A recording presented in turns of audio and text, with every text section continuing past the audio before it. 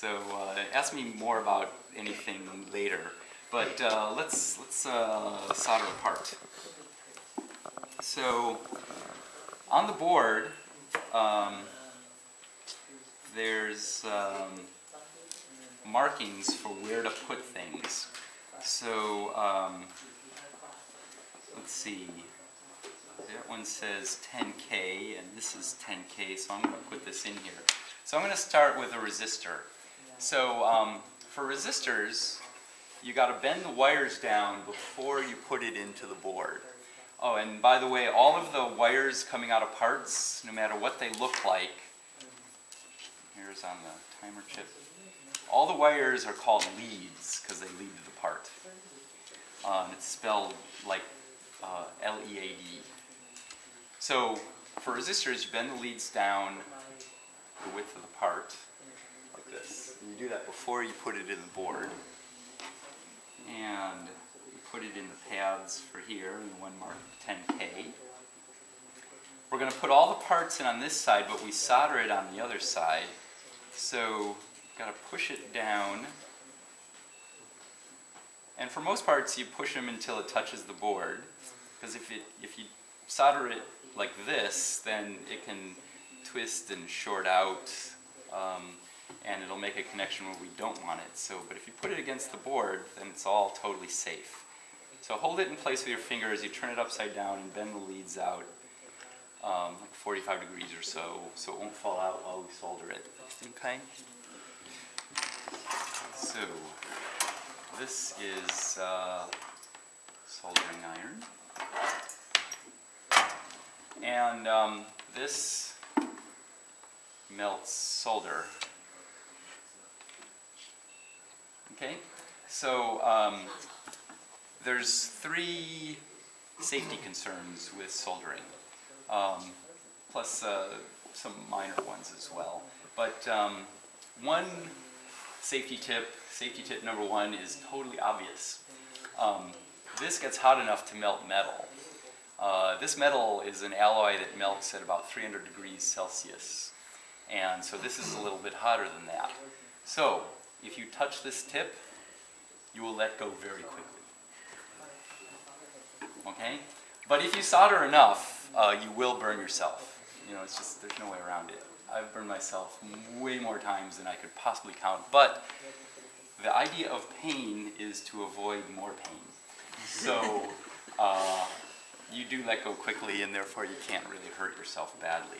Because unless you have leprosy or something really horrible, if you grab it like this by accident, you definitely won't keep holding it to get yourself burned very badly. I've been doing it since I was 6, and I still have all my fingers, and this is partly what calluses are for. Another safety tip, in this country, it's illegal to have the old kind of solder which has lead in it. Lead is poisonous, which is why they made it illegal here. However, the chemical that's inside of this solder that makes it work without lead is incredibly toxic. So you don't want to breathe in this smoke that comes out, because that's vaporized chemical that's inside of here to allow this non-leaded solder to work. So when I solder, I lightly blow on when I'm soldering, and that dissipates it, so you don't breathe it in directly. Okay? So those are the 2 safety concerns. You should probably also wash your hands afterwards, because some of the chemical inside will get on your hands.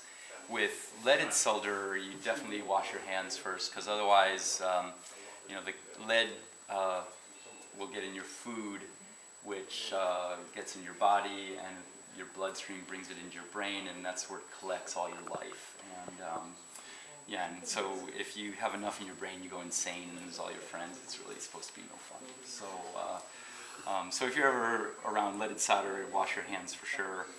But you know, wash your hands anyways, and then you're fine after soldering. And wash your hands before you pick your nose. Okay? So yeah, and there's one other safety concern which deals with cutting the wires when we're done, but I'll do that in about a minute.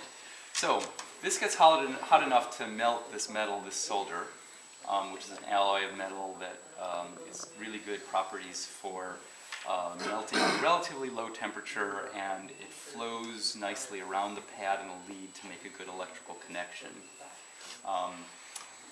This is about 325 degrees Celsius, which means that it not only melts metal, but it also oxidizes the metal of the tip.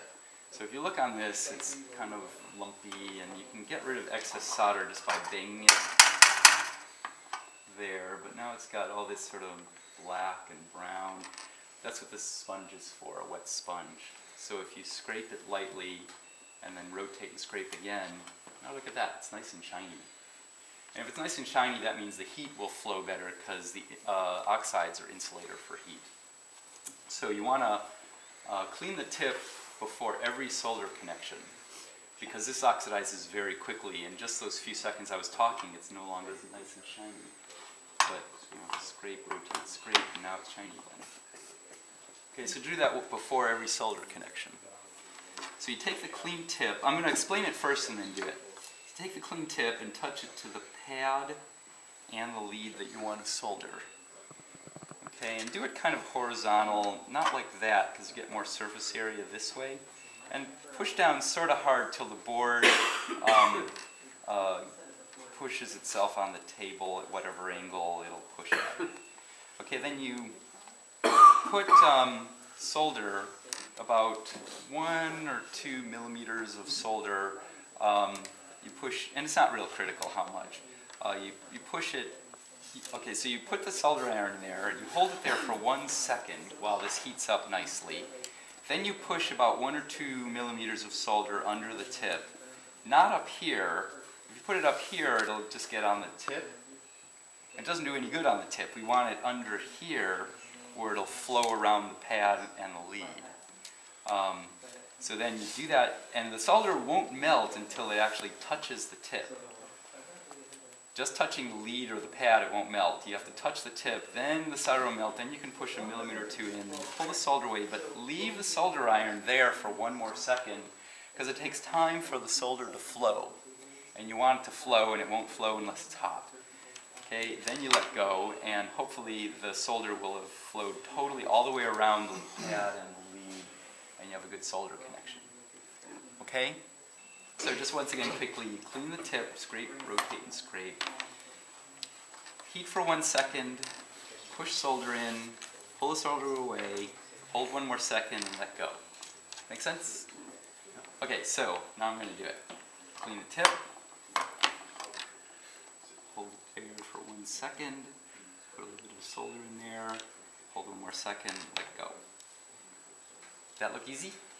Yeah. Do you know why it looked easy? Because it is.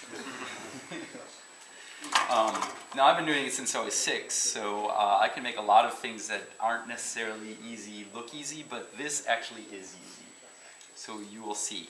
But you can tell a good solder connection because the solder flowed all the way around the pad and the lead. You cannot see any of the pad or the lead. I'm sorry, you can't see any of the pad and you can't see any of the hole. If you can see any of the pad or you can see an indentation where the hole is, or if it's flat against the board, it's a little bump you can see.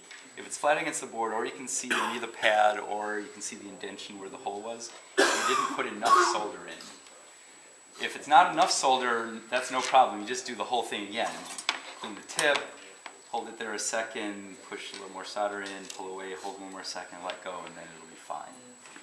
If it's too much solder, that means that you've got so much solder that it's going from one pad and shorting to another one.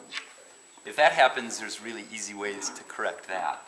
What I usually do is just heat up the solder until it's a liquid, and then I bang the liquid off on the table.